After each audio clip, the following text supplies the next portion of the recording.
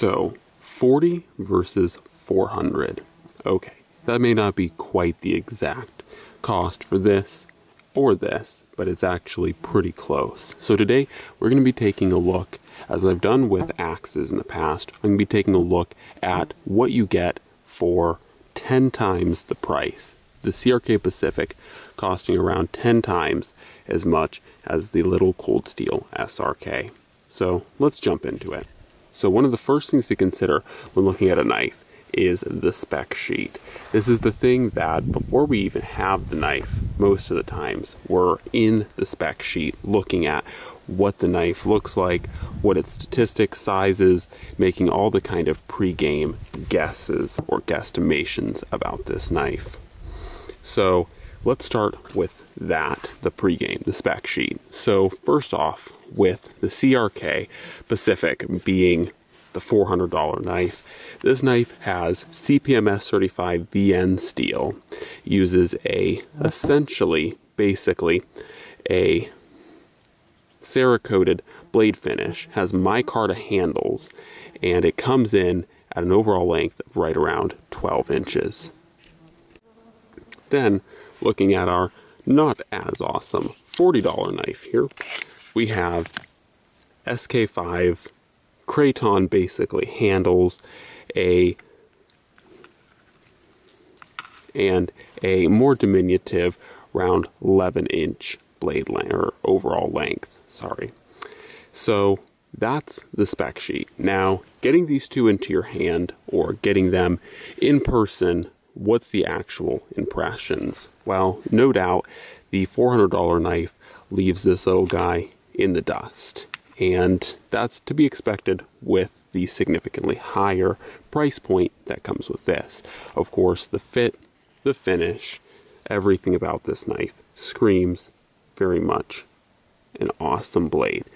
And you know, whether it's just the overall look or the actual edge retention, the actual ergonomics, everything is amazing. However, one problem I did have with it, or I had a few problems with it.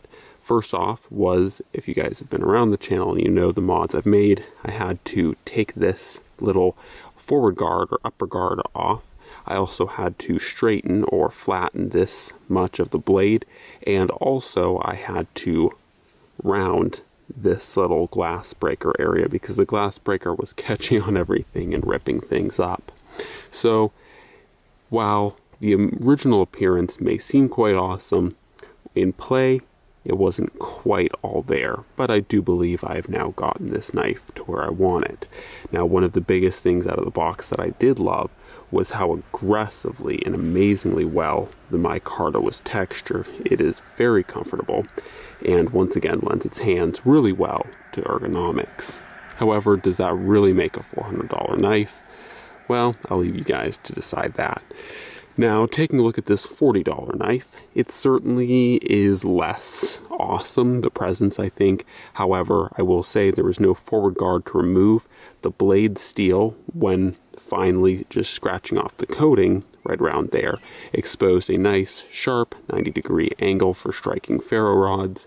And overall, the blade retention of the SK5 was pretty good. And the comfortability in crafting was also there. I didn't have to make any modifications or any real texturing or changes, smoothing anything out.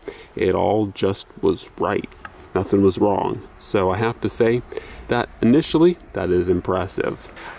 Out of the box, I would probably give this $40 to $400 comparison to our $40 SRK.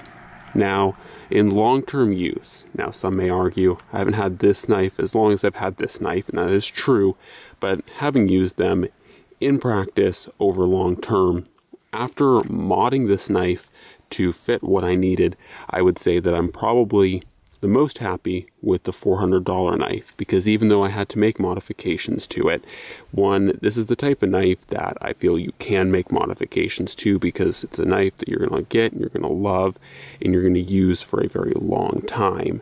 So that kind of justifies making modifications to it. In addition, the overall build quality, there's no serious edge chips in the blade.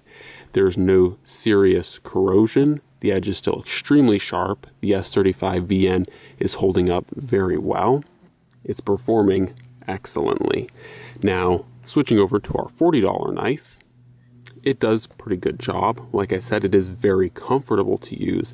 However, I'm not sure I'm the type of person that if there was a type of flaw that I would really try to hone in this knife, as being as inexpensive as it is, I just really wouldn't care. Now, I will say it is a good knife out of the box, and luckily it really doesn't need much more modifications other than maybe a new sheath. Definitely this sheath could serve to be replaced. However, it does the most important job of securely holding the blade, especially once you have it buttoned. As you can see here, you know, it stops the blade from coming out pretty well.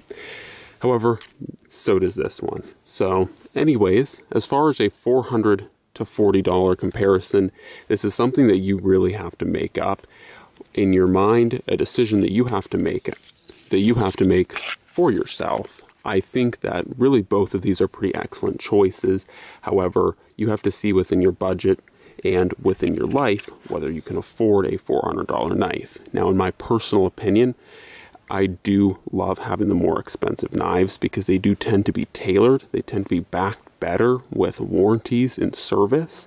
They also tend to be just a little bit more refined, and what that payment is largely going towards when you buy a more expensive knife is the refinement and the service that are put into it. Because as you can see, these are both on the outside pretty excellent knives. Though this one is not staying on its sheath, both of them are pretty excellent knives. And honestly, if I had to go into a survival situation, I really wouldn't mind either of them.